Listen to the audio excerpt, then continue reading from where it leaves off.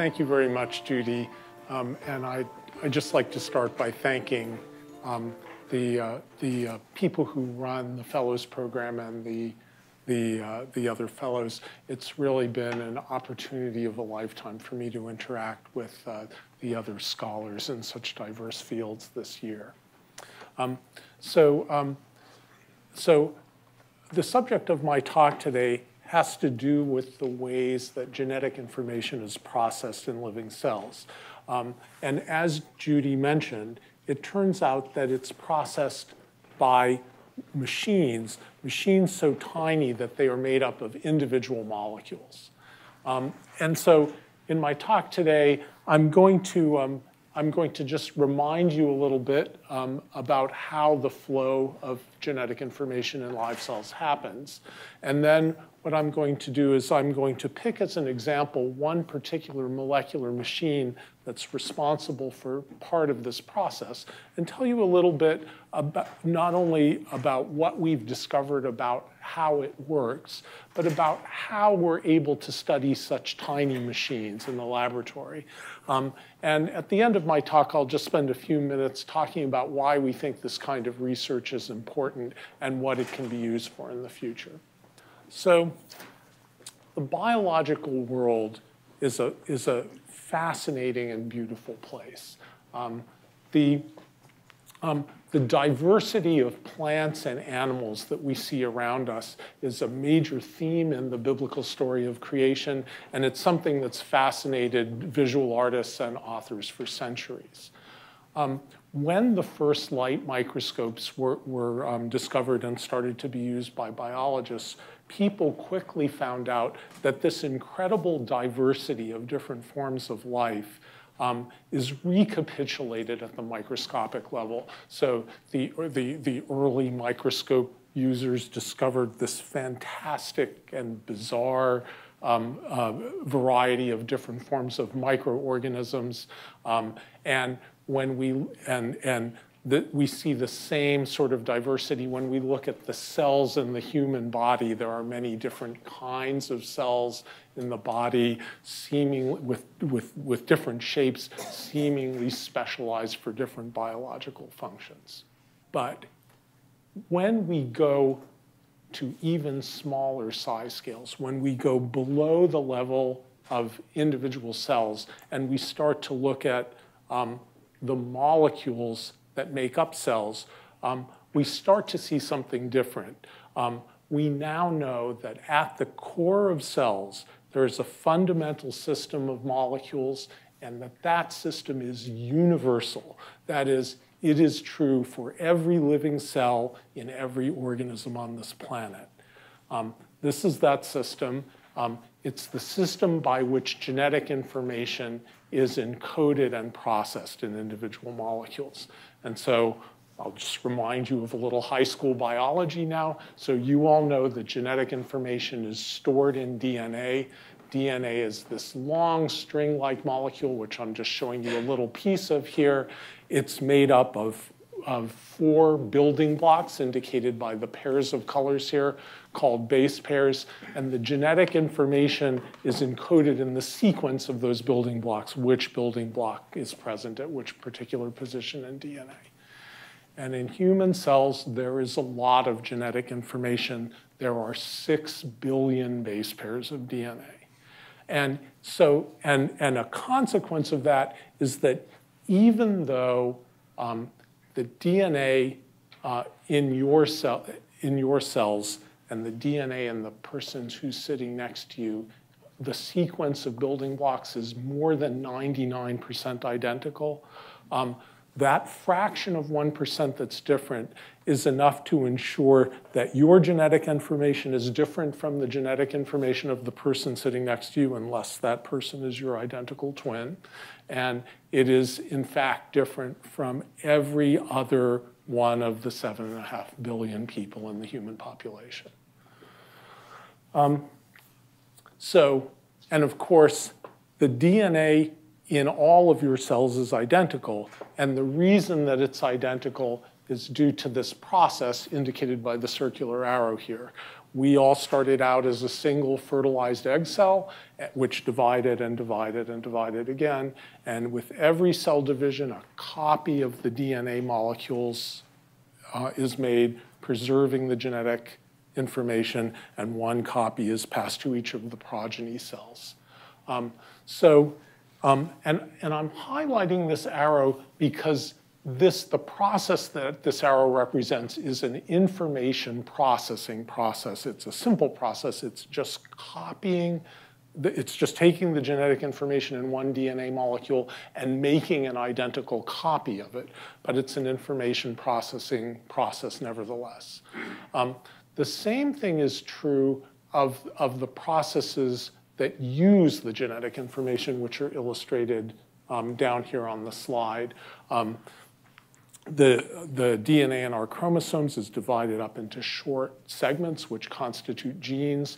And for the genetic information to be used, the first thing that happens is that cells take each gene and they now make a copy of the genetic information in that gene that is realized in a new kind of molecule that's very similar to DNA. RNA, like DNA, RNA it's a long string-like molecule. It has 4 building blocks.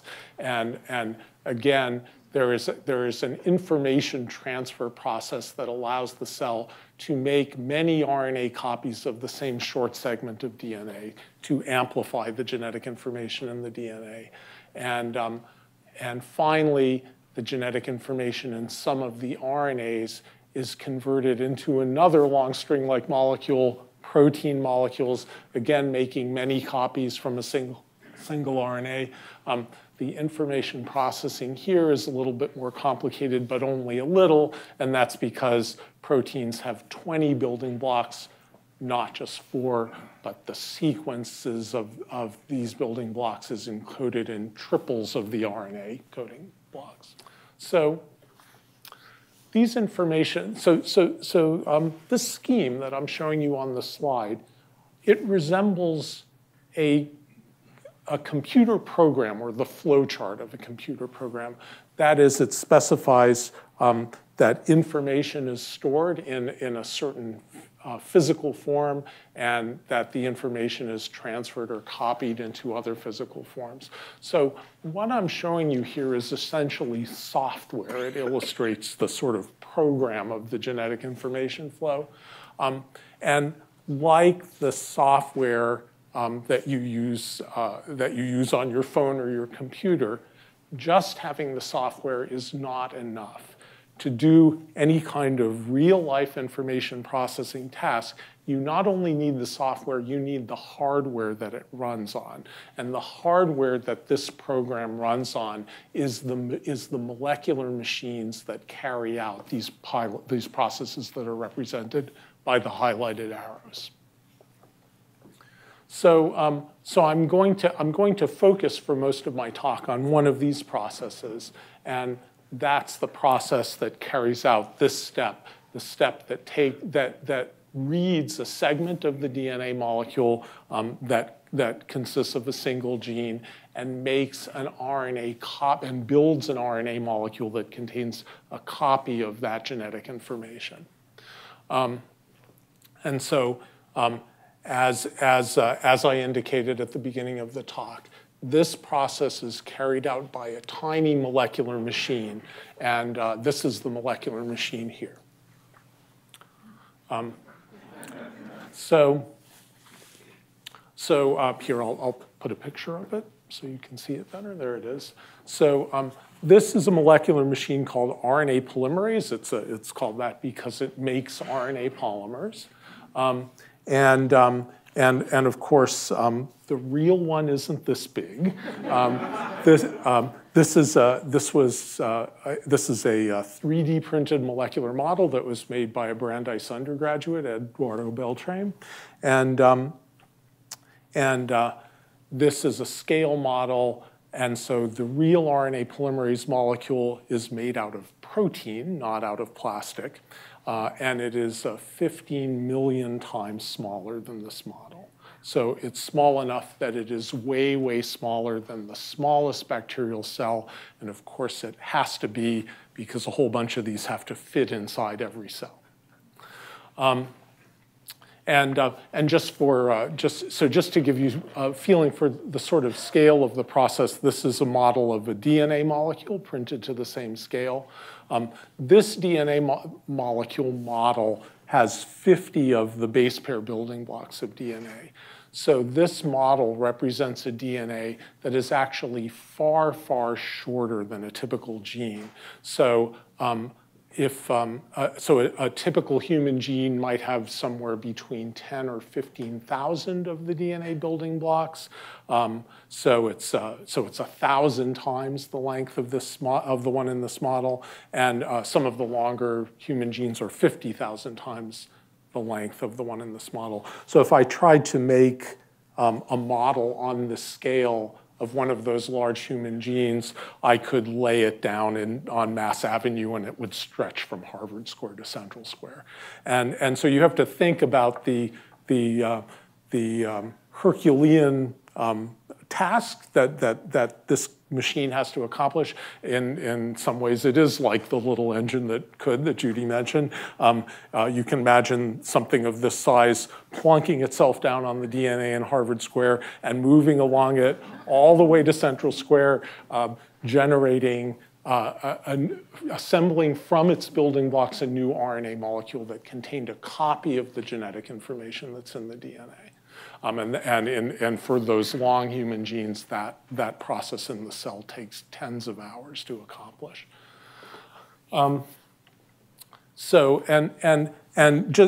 Just another thing, just to give you an idea of the size scale. If you look at this model close up, and I invite you to come up afterwards and handle it. You can hold it in your own hands. You'll see that it's actually an agglomeration of little spherical shapes, and each one of those little spheres represents an atom, one of the carbon, nitrogen, oxygen, or sulfur atoms that make up the machine. So this is a machine that performs this complex information processing process, and it's a machine that is so small that when you look at it, you can see the individual atoms of which it is composed.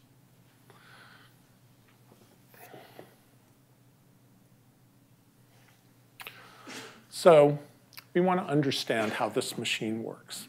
Can we look at it and tell how it works? The answer is no. I certainly can't. And there are multiple reasons why merely looking at the machine does not tell us how it works. And one of the most fundamental ones is that if we looked at an automobile engine and took it apart, we might very well be able to infer, even if we didn't know very much about cars, we might very well be able to infer what some of the parts do. And that's because an automobile engine is made by human engineers with an intended purpose.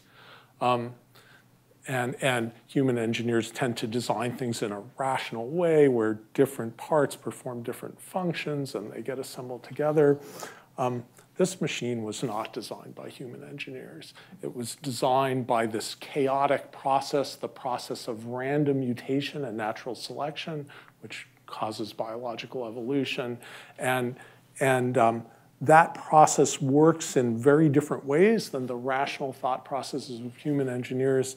And so there aren't independently functioning parts of the machine. It's very often particular functions aren't localized in particular parts of the machine, but they're distributed all over. And so just the intellectual problem of understanding how it works is somewhat subtle and challenging. There's another reason why we can't really, these structures are very valuable, but there's another reason why the structures alone are not sufficient to tell us how the machine works. And that's because the scientific methods that produce the information that's used to build models like this, which I won't tell you about today, those methods produce a static snapshot of the machine. And what these proteins machines really do is highly dramatic, is highly dynamic. There's a great deal of movement of the different parts of the machine, and understanding that movement is essential to understanding the operation, and we can't get it from a static picture. So these, as I say, these machines are tiny. When we go into the lab, it's no problem for me to put in a little teeny test tube a tiny drop of liquid that does not just contain billions of copies of this machine. It's easy to make one that contains billions of copies. And if we also put DNA into the machine and the building blocks of RNA, we can get the machine to make RNA in the test tube. One of the fundamental problems that we face in studying a system like that is that in this large population of molecules, the different molecules are doing different things at the same time. Every molecule is in its own distinct phase of the cycle through which the machine makes an RNA. And unfortunately, the tools that chemists and biochemists use to study large systems of molecules are such that usually what they do is they tell us about some property of the sample averaged over all of the molecules in the system. And that creates a great deal of difficulty in interpreting the data in terms of the operations of these biological machines. It's as if you were confronted with a crowd of very excited Red Sox fans. Here's a group of excited Red Sox fans. The Red Sox just won the World Series. They're far too excited to chant anything in unison. And so if we try to understand what the crowd is saying all together, it's hopeless. We just hear.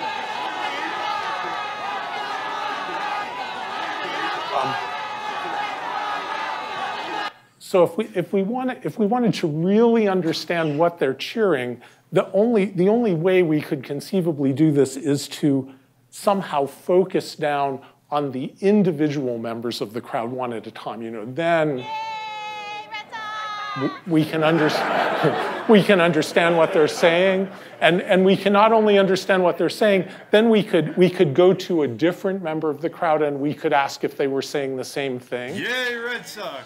And there might be somebody else who was sort of conveying the same general idea in a different way.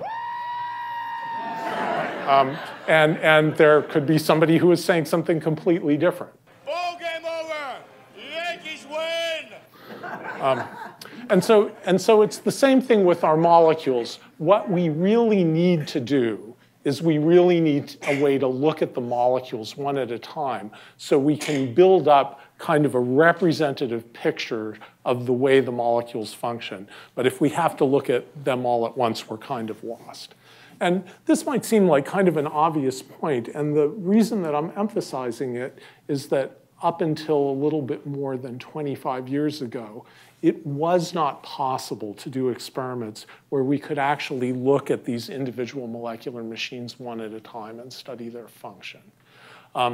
But at about that time, I and several of the other investigators in the field started to work out ways where we could actually narrow down on the functioning of individual molecules. And I'm going to tell you a little bit about those experiments now, and I'm going to start by telling you about the very first one of those experiments just because it sort of sets the stage and it's relatively easy to understand.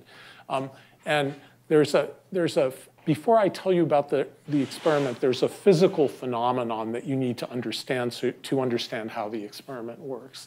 And that's the phenomenon of Brownian motion. So if you take any kind of a collection of tiny microscopic objects that are floating around in liquid, and you look at them in a light microscope, you see something that looks like this. So you see this kind of random, chaotic motion Now I want to emphasize that what you're seeing, there's nothing living in the sample that you're looking at right now. This is just a video taken through a light microscope, and the only thing that's in the sample is water and a collection of equally sized microscopic plastic beads made out of the same kind of plastic that styrofoam drinking cups are made out of. And so there's nothing alive here. We're not supplying any kind of energy, and yet all of these objects are moving. And this is called Brownian motion. It's named after Robert Brown, an English botanist who observed the same kind of motion in the movement of microscopic pollen grains that he observed under the microscope. And we know exactly what is causing this motion, and the reason why we know it is because of this guy, Albert Einstein, who for his PhD thesis showed that you actually expect this kind of motion just based on physical first principles. And to understand what's going on here, I'll show you a modern computer simulation. So this yellow circle represents the bead, and the small black dots represent water molecules, which are floating around here, but of course you can't see them because they're too small. And the water molecules are exhibiting this chaotic random motion, and that's just because this sample is at a temperature above the absolute zero of temperature. So the random motion of water molecules is the thermal kinetic energy of the water molecules, and at any given instant in time, water molecules are colliding with the beads at all sides at random, but there's a statistical effect here where at any given instant in time, slightly more water molecules might collide with the bead on one side than collide with the bead on another side, and that gives the bead a little random push in one direction. And what you're seeing here is the residual statistical variation where the water molecules colliding on all sides don't quite even out. Okay. So now back to the molecular machines. So I'm going to show you a movie of an experiment in which I and my collaborators, Mike Sheets, Bob Landick, and Dorothy Schaefer, did quite a long time ago. What we did was we took an RNA polymerase molecule, we let it move down a DNA, making an RNA, and then we made it stop by taking away the building blocks of the RNA so that it gets stuck and it can't move. And then what we did was we attached the RNA polymerase molecule to a glass microscope slide so it's fixed in position. And at the other end of the DNA, we put one of these microscopic plastic beads, the same kind of bead that I showed you in the last slide. And when we look at a sample like this, we see the following. Okay, so each one of these little dots is one of the microscopic beads.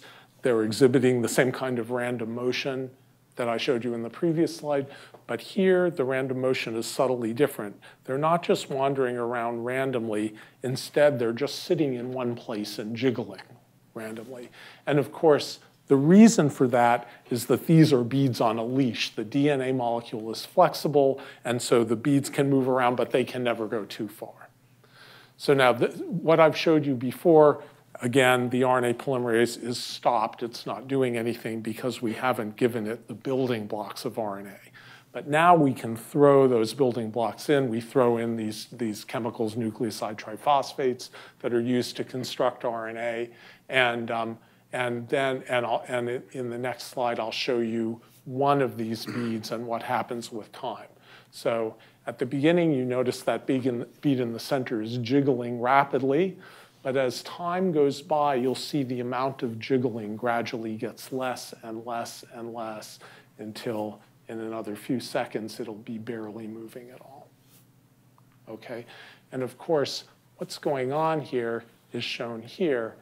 The bead started out on a long leash, but in this experiment, now we've given it the ingredients for RNA.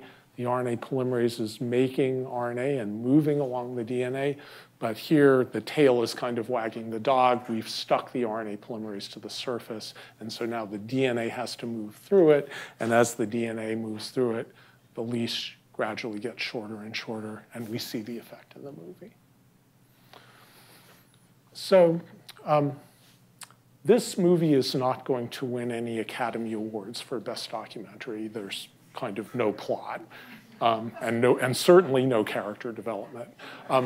But when we made this movie, I and my collaborators were incredibly excited because we realized that for the first time, we were actually able to see an individual one of these molecular motors moving along DNA, or at least see the effects.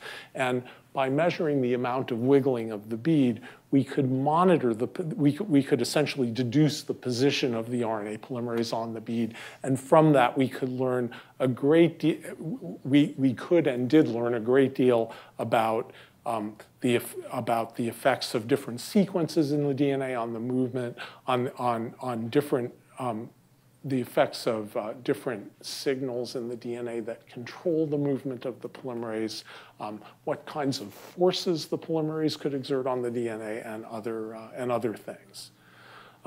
But this is a long time ago. So now I want to kind of fast forward to the present and tell you about the kinds of experiments that we do nowadays to learn more about how these machines operate. And these experiments are motivated by the fact that they're motivated by wanting to overcome a limitation of this kind of experiment, which is that here we're really only looking at one aspect of the system. We're just studying the position of the polymerase on the DNA.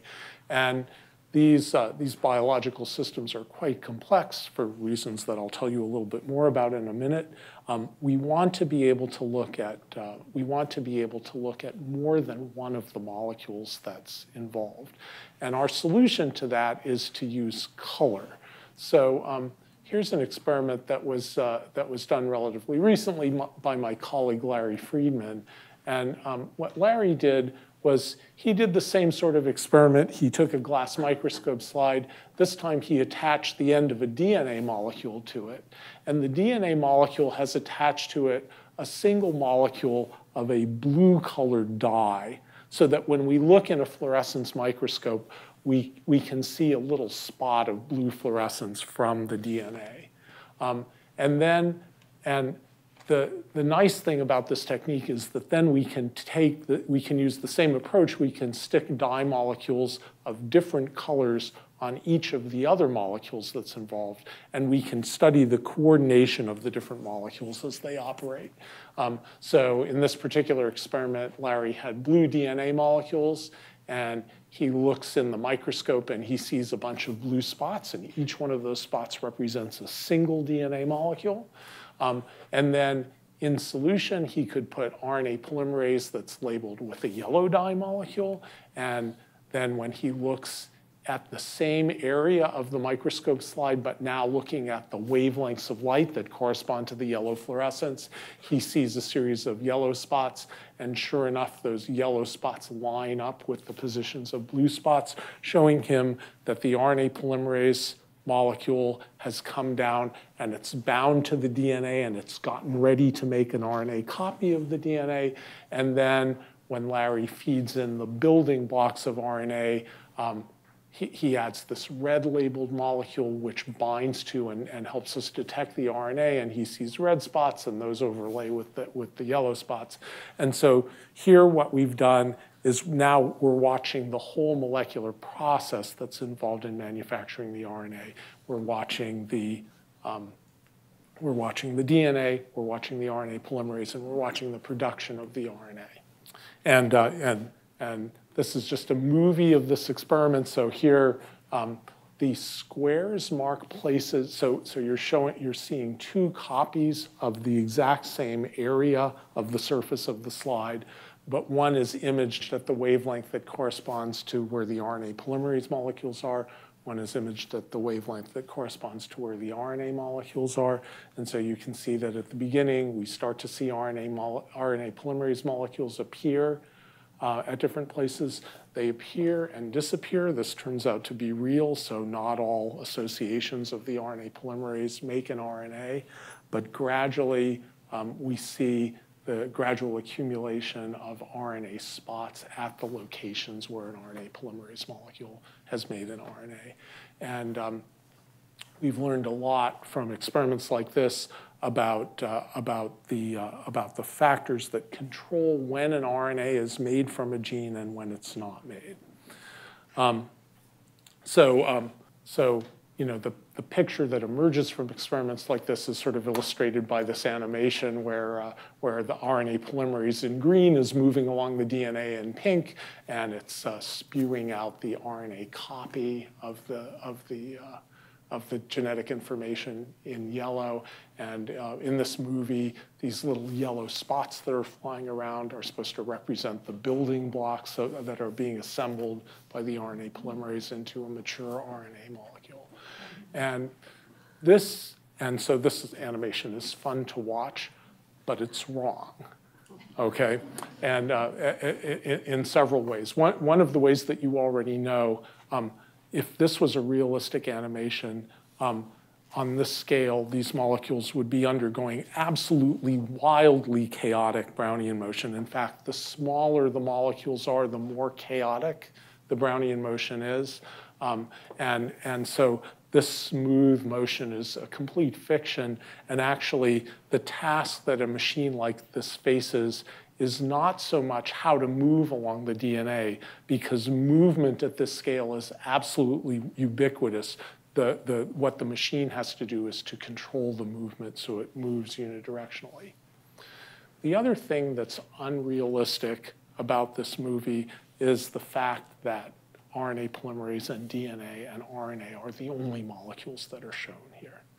And it is, of course, true, I already told you, that you can take a test tube and put RNA polymerase and DNA in the building blocks of RNA, and you can make RNA in that test tube. But that's not the way RNA gets made in the cell. So, so RNA polymerase, just like your car, comes along with a lot of accessories. And unlike your car, the accessories aren't built into the machine. The accessories are just kind of floating around in the cell, and they interact with RNA polymerase at random. And those accessories are very important because they control all sorts of processes in the cell. So this is a simple example, okay? So this shows the accessory proteins that are present in the simple intestinal bacterium E. coli that are involved in controlling the movement of RNA polymerase as it moves along the DNA. So the RNA polymerase is floating around in the cell. These accessory proteins are floating around in the cell. We know a lot about what the individual accessory proteins do, but what scientists so far have been unable to figure out is how they collectively function together to modulate the behavior of the RNA polymerase. And that's simply because in the systems where you're looking at many molecules at a time, it's too complicated to discern what's going on. But now, because we can do these single molecule experiments with proteins, with individual proteins, each labeled with a different color of dye, we can start to learn about how these protein works. And so here's an example of an experiment like this. So this is the same sort of experiment here. We've got DNA on the surface. We've got RNA polymerase labeled with a red dye so we can see where the DNA molecules are.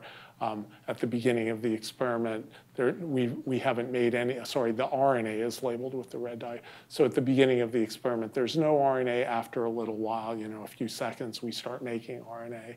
And what we've done here is we've taken one of these accessory proteins, which goes by the euphonious name of GRB, and we've labeled it with a green dye, and we've watched the we watch the GRB protein coming and sticking on the RNA polymerase for a little while and then leaving. GRB is an important protein in this bacterium. It's a protein that the cell uses to solve a particular serious problem, which is that RNA polymerase, every now and then, it's moving along, copying the genetic information in DNA, and it makes a mistake, and it sticks on the end of the RNA the wrong RNA building block. And when that happens, it's a big problem because it jams up the works and the polymerase stops. And if nothing were done about that stop polymerase, it's a potentially fatal problem for the cell because the polymerase is sitting on a gene and it's blocking other polymerases from moving along the gene. And if nothing's done about that, and the gene is an essential gene, the cell will die. So GRB is the proofreading protein. What it does is it comes along, and some people had previously thought that it rides along with the polymerase all the time, but we couldn't figure out how that could possibly be because it would interfere with some of those other proteins binding to the polymerase. Some people thought that GRB had somehow a way of sensing from a distance whether the RNA polymerase had made a mistake and only came up to interact with those proteins that needed proofreading. But what this experiment shows is that the GRB protein is what one of my postdocs calls the helicopter parent of transcription factors. That is, it works by a just checking mechanism. You can see here's the fluorescence from an individual from GRB molecules, and each of these little blips represent a GRB molecule coming and sticking on the polymerase for just a second and then leaving. And what Larry Tetone, my PhD student, was able to show in this experiment is that the GRB comes and goes exactly the same way if the polymerase needs proofreading as if it doesn't need proofreading. So what it's doing is it's just coming in and checking periodically and fixing the problem if something needs to be fixed, and otherwise it just leaves. And in this way, it can operate but not interfere with the other proteins that also have to bind to the RNA polymerase.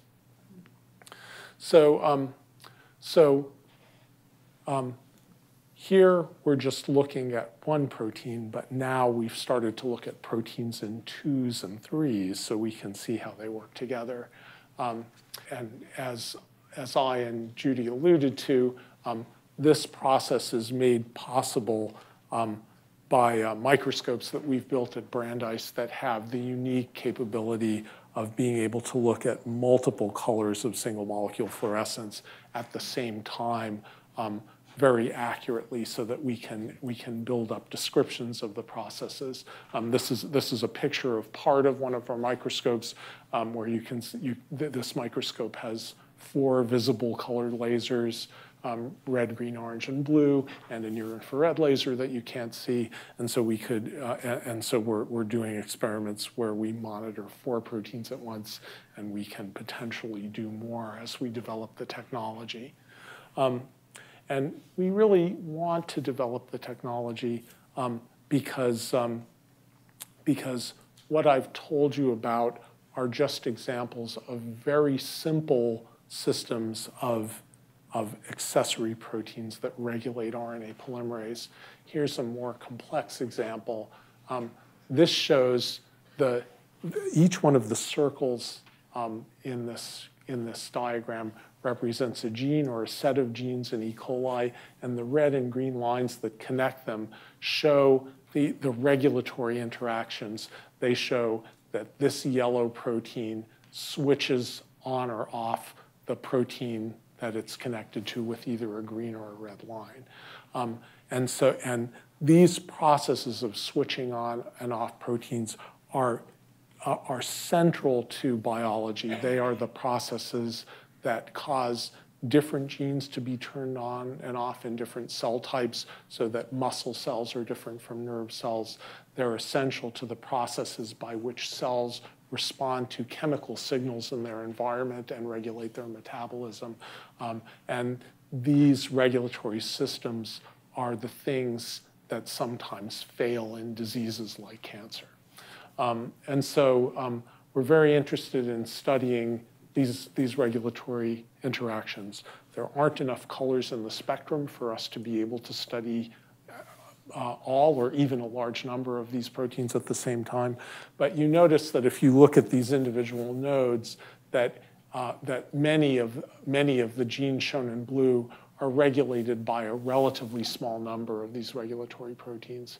So we can hope to make some progress in understanding the mechanisms by which these regulation systems work. My lab has mostly worked on studying transcription in bacteria just because bacteria are a little bit simpler than animal and plant cells.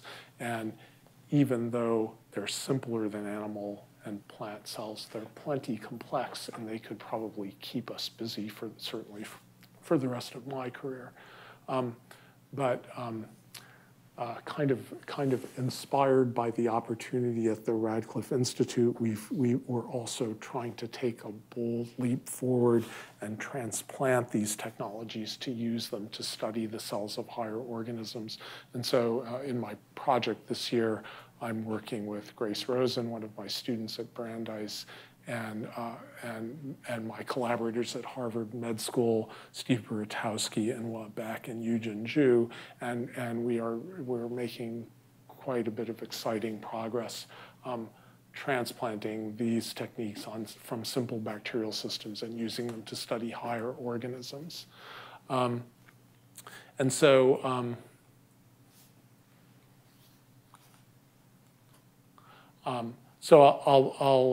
I'm almost out of time, so I'll finish up the talk just by saying a little bit about why we're doing this kind of research and why I think it matters. So I've talked to you today about these molecular machines whose operation is essential to the viability of all living organisms.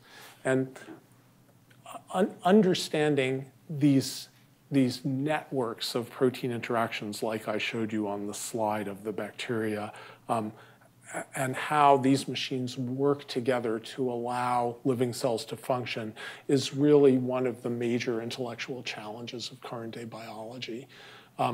It's certainly a part of human nature to be curious about how life works, and I really hope that I've conveyed to you the tremendous excitement that I and other scientists feel now that we are making rapid progress on these challenges through these new kinds of experiments that allow us to directly observe the operation of individual molecules as they go about their business. I want to emphasize, however, that this kind of research does more than just satisfy our intellectual curiosity. I'm a fairly old guy, and during my lifetime, there have been enormous advances in our ability to treat disease and fight infection. And these advances, they are things that do not come about in isolation. Instead, most major advances in these areas of medicine were built on a foundation of basic knowledge about biology, exactly the sort of knowledge that's produced by research projects like of the type that I've been telling you about. And there are particularly good reasons to think that today's research on cellular information processing mechanisms will help future advances in medicine, and maybe not even that far in the future. So even as I speak today, there are multiple drug companies, including a couple right here in Cambridge, who are starting early clinical trials on new types of drugs that are based on RNAs, that are where they're actually administering to patients, or to in this case to they're clinical trials, so I guess they're giving them to patients already. Drugs that are based on modified RNAs whose goal is to temporarily reprogram these information transfer processes to overcome infections and other kinds of diseases. It's very early days on these kind of medicines. We don't know yet whether these approaches will work, but the early results are sufficiently promising that these companies are investing some serious amounts of money into testing out these new therapies. And in the case of one of the companies, serious means $2 billion. So despite the willingness of these drug and biotechnology companies to invest money when a product is in sight, they are not, in general, able to put money into research like the work that I've described, research that aims to increase the basic foundational knowledge of the field. And the reason for that is very simple. It's impossible to predict when this kind of research is being done, what its applications will be, 3 or 5 or 10 years down the road. So if we left the funding of that kind of research to drug companies, as has been proposed by some, we would lose out on this kind of basic foundational knowledge.